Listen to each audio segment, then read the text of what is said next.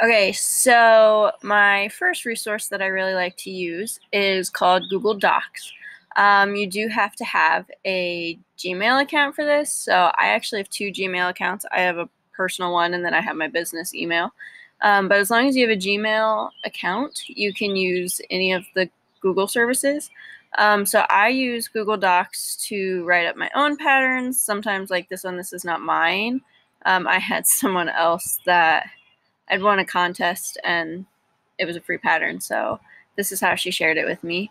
But as you can see, I have various different patterns in here. Here's my hat, here's my headband, here's some barefoot sandals.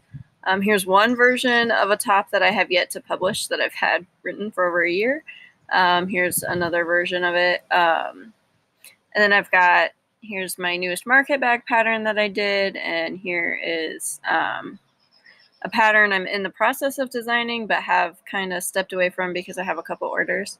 But for this, to use Google Docs, all you really need to do is you'll hit blank, or if you have a template you want to use. I don't currently have a template, though I'd like to design one. But up in the top left corner where it says Untitled Document, you can change it to whatever you want to call it. So I'm just going to put crochet pattern.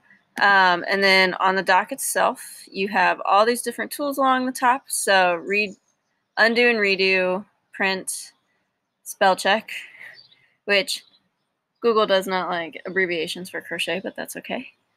Paint format, I don't use this. Normal text, so you can title, heading, subtitle. So you can pick that. Here's all the fonts. I only use Google Docs when I'm writing up the bare bones of my pattern. I don't publish it through this form anymore. I have a different format I use. So when I'm typing it up, I usually just use Arial or Times New Roman or Calibri.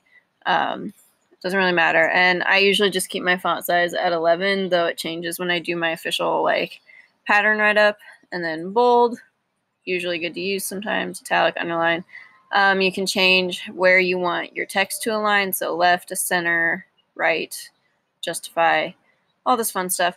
But the way I usually start it, I'll title my pattern. So for now, I'm just going to put crochet pattern because that's all I really have. Make sure you have your cursor on there. The next thing I do is I usually make a material section so that I can keep track of what I'm using right away. So for like one of the crop top patterns I currently have going, I've been using a 3.5mm hook, 3-weight or DK yarn. I usually use cotton yarn, so I'm just going to put cotton on here. And then I'll add in the obvious like yarn needle, scissors, measuring tape. I always suggest using a measuring tape because I do give general sizes, but it's good to be able to know if your gauge is on point or not. So usually that's what my material section looks like. And then I do a section of stitch abbreviations for myself, or just the stitches, but usually, so like I always use chains, single crochet, double crochet, I think I'm using in that one. Might have a half double crochet. So I try to do them in order of the smallest to biggest because I copy and paste a lot of stuff from this document onto the final document. But then I put pattern and, well, I'll put gauge in here if it's important. Sometimes gauge is important for my stuff, sometimes not. It kind of depends. And I don't usually put sizing in this. I figure it out for the final document a little more because I do this to write down my own size. And then I figure out what multiple I need it in so I can adjust things appropriately for other sizes. But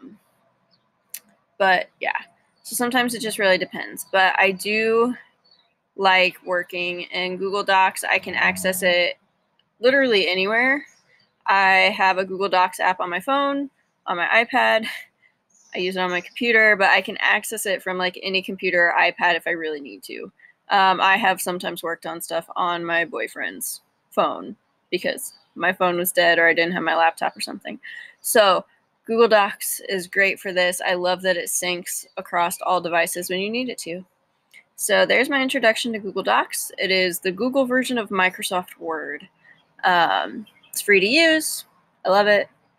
for writing up things. I can even link stuff if I need to, but I rarely do. But be on the lookout for the next video, which is going to be an introduction to Google Slides. See ya!